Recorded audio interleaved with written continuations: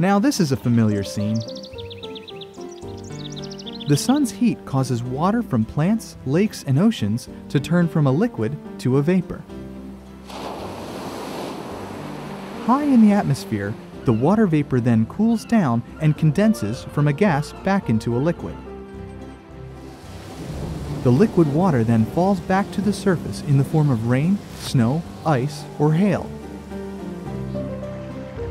Water runs off into streams, lakes, and oceans, or is stored in the ground or in snowpack. This is the water cycle, and it describes how our most vital resource moves through the whole Earth system.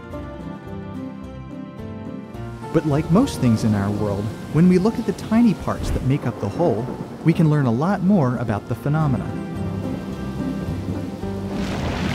Take the shape of a single raindrop. Small droplets of water in the atmosphere are spherical in shape due to the surface tension or skin of the water molecules. As these droplets grow, they become heavier and start to fall through the air. As they fall, the raindrop collides with other drops and continues to get bigger. These larger raindrops fall through the air faster.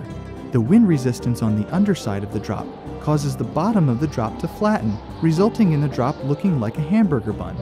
As the drop continues to fall and grow, at some point it becomes too large for the surface tension to hold it together, so the raindrop breaks apart into smaller spherical drops.